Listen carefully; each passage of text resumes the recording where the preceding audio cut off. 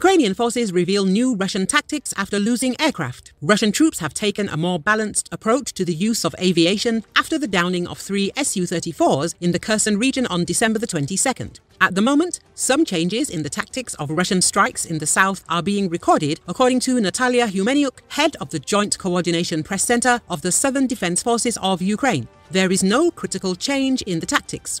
There is a change in the number and density of these strikes. Indeed, the Russian occupiers have become very careful about using tactical aviation, taking into account the fact that aircraft were hit in this area, and they are trying to find other launch sites so as not to endanger their aircraft, she says. In addition, according to Humeniuk, another change in the tactical behavior of the Russians has been recorded. When one launches guided aerial bombs, the other tries to cover it.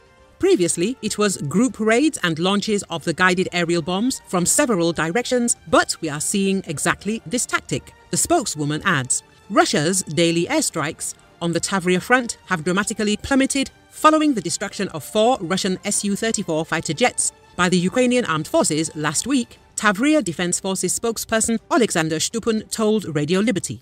The invaders have opted for a reduced air arsenal, relying solely on Su-25 attack aircraft and Ka-52 attack helicopters for strikes in the Tavria operational zone since the destruction of the Russian aircraft in the Donetsk Oblast, Stupun said.